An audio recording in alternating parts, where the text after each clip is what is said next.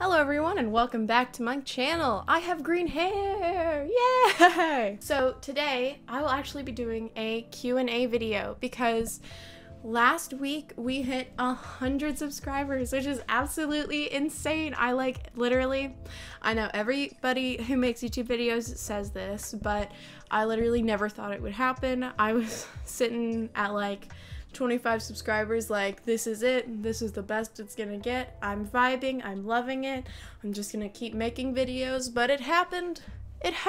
We got it to 100 subscribers and I am so grateful to all of you for that, so thank you. So today we're gonna be doing a Q&A. Not gonna be the longest Q&A in the world, but we did get a lot of very fun questions today and I'm excited to answer them. So let's get into it. Thank you guys so much. What is your favorite video game and why? My favorite video game is Little Nightmares. I have loved that game for a couple years now, but I really got into it when I finally got around to playing it last year in the fall. So fall of 2020, I played it all the way through in one sitting. I absolutely love that game. I think it's one of the best games ever. It's such a good horror game because it's so atmospheric. So yes, if you want to get into video games, if you want to get into horror games, play Little Nightmares. Best game ever. Love it. Mwah. Have you ever shoplifted? Unfortunately, no, I haven't shoplifted. I've thought about it a few times because, like, shit be expensive. The last time I had to buy a brace for my knee because my joints are terrible, I was like, damn, this is $35. I don't know if I want to pay that.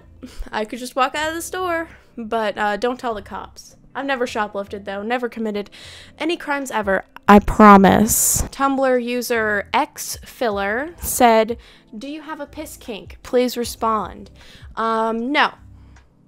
Lola on Twitter said, what if your name was Crockett instead? Well, I think it would be very Texan of me to be called Crockett because we have that whole Davy Crockett thing at the Alamo. Genuinely, I think it's just a worse name. I'm sticking with Cricket. It's nice, it's fun. If you look it up, all you get is sports results. It's great. On the ABO spectrum, where do you fall? And did you rig your U-Quiz results?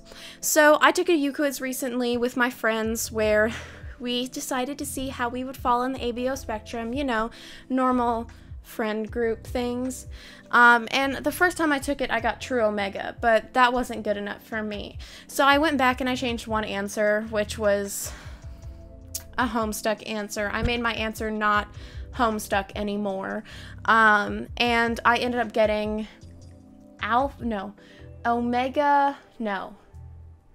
something like beta presenting alpha. Like, I'm an alpha, but I seem like a beta. So that's where I think I really do land. Like, I'm an alpha, but people think I'm a beta. But I totally could fall on the omega spectrum somewhere. Who knows? If you don't know what I'm talking about, don't look into it, you will regret it. Who/what is your creative inspiration? That's hard because I feel like I was inspired by a lot of people. Obviously, I like Dan and Phil.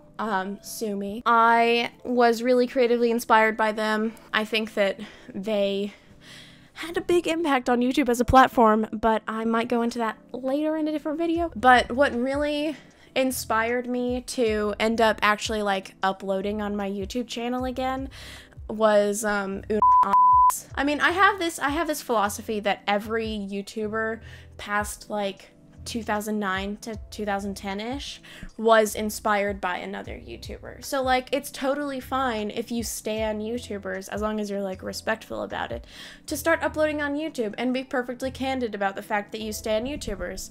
I like Dan and Phil. I went to both of their tours. They have been a big part of my life growing up.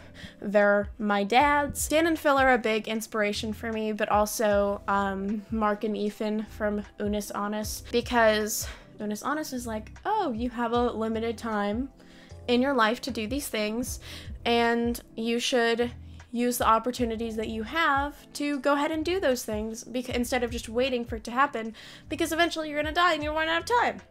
Yay!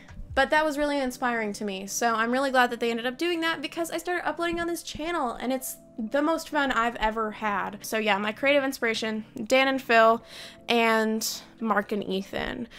Yes. Also Jenna Marbles. I fucking love her so much. She is a goddess. Please come back. I miss you. If it will make you happier, Jenna, please come back to YouTube. I miss you so much. P.S. When will the great duo Cricket Heiress and Lady Misk return? I don't know. This is my friend Lynn's Tumblr account, by the way.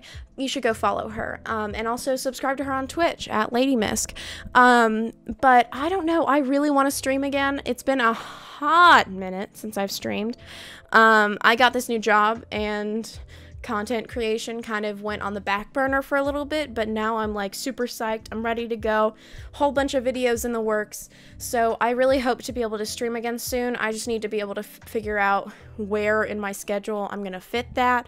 So yeah, like, let's chat about it. I would love to stream again. We should stream again soon. I miss it. Opinions on Larry Stylinson. When I read this name, I always have to remind myself that it's not actually a member of One Direction named Larry Stylinson, that it's the ship name for, what's their name? Oh, Harry Styles is the first one, and he's being shipped with Louis Tomlinson? Louis Tomlinson, that's it. Opinions on Larry Stylinson. Well, I've heard that it really, like, fucked up their friendship, so that's bad. Other than that, I haven't ever thought about it in my entire life, so sorry? 5 years ago, where did you envision yourself in 2021? 5 years ago, what year was that? 2016? Uh-oh, that's a little weird. So 5 years ago was 2016. In 2016, I thought I was gonna be an interpreter, like for languages. I wanted to study a bunch of languages and then interpret them. And like translate documents and stuff because I was lame, but specifically in Mandarin because I was learning Mandarin at the time. I thought that I would be in school to become an interpreter. So yeah, real lame. What is your favorite and least favorite bug? My favorite bug has to be a cricket just because it's my name. I'm fond of it. When I see it, I'm like, ah, that's me. My least favorite bug, gotta be a cockroach. My God, I'm not bothered by many bugs, but oh my goodness, when I see a cockroach, I ascend to another dimension. I am the bitch who kills the cockroaches for people, but they still creep me out, and if one touches me, I will not be able to stop thinking about it for the entire day. So yeah, favorite bug, cricket. Least favorite bug, cockroach. We have Mio saying, "Are you gay, lol?" and "What inspires you creatively?" So I just answered the second one. We got Dan and Phil. We got Unis Honest, and Jenna Marbles. All of that jazz. But are you gay? Yes. Lydia says, "What tattoos do you have?" I've been looking forward to this one because I love showing off anything really, but especially my tattoos because they were expensive. But yes, I have 2 tattoos currently. One of them I got about 2 months ago, and one of them I got yesterday as of filming this. So the one I got yesterday, kind of nasty today. I'm gonna show it anyway. I'll decide later whether or not to actually keep it in the video. My first tattoo is this one. Anyone who watched Unis Honest will recognize that. It is the 000000 from the end of the countdown when the channel died and was deleted forever. And I wanted to get this tattooed because it impacted my life so much, and like literally you can go back and check the first time I uploaded like a real YouTube video other than that Hannibal edit I did on YouTube was like a few days before Unis Honest ended, because I was like, damn, this is something I really want to do and I'm gonna start putting the effort towards it. And it completely changed my life, and I think a reminder that you can always do what you want to do. You just have to like make the time to do it and make yourself do it and get started, because getting started is the hardest part. Like that sort of a reminder on my arm forever is really nice, and I appreciate them forever for it. My other tattoo is very nasty, so content warning, I guess, for tattoos the day after they were given. I have KT tape under it right now, but I'll show one of the prettier pictures of it. It's really oozy right now. Anyone who's gotten a tattoo will know that the week after you get a tattoo is just nasty because you have to keep the like saran wrap on it and keep it from actually leaking and stuff. I've been cleaning up a lot of trails of ink and plasma going down my leg. It's very sexy, I promise. But yeah, I got the Keith Haring guys on my leg. I've been wanting to do that for like 3 years because I love Keith Haring. I love his art. I think that he was a fantastic artist. And his funky little dudes just make me so happy inside that I wanted to have them on my leg forever. What do you use to edit your videos and how long does it usually take you? So I use Adobe Premiere for most of my editing, but if I want to do a particularly intensive effect, I switch over to After Effects. I really like that the Adobe Suite lets you do a lot of like integration between the apps. I record my audio on Adobe Audition. I edit most of the video on Premiere, and then I do more intensive effects on After Effects. And I make my thumbnails on Photoshop. So I am an Adobe slut. I'm sorry. Despite the fact that it's a terrible company and you should not support Adobe. Their products are actually very, very good. But yeah, so I use Adobe products to edit my videos. Hi, Editing Cricket here.